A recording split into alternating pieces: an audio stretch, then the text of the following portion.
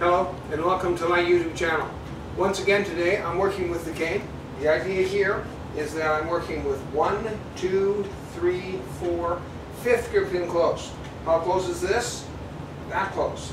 So if I were actually doing like a block here, it comes in here. Or if I were doing like that block, it comes in here.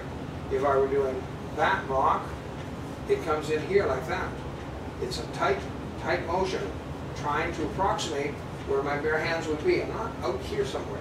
I'm in close doing this over and over. And at the same time I'm also circling. On this angle, again circling. You notice when I do the block from here, bing. Well, I can come up like that. Or come across like that. I'm circling, it's up here, or down here. If I'm doing that, I don't have to squat, I can just drop the hand off to the side. Same thing when I'm blocking here. I can come back, and again, notice how tight that is. It's close. That's the result of practice, practice, practice.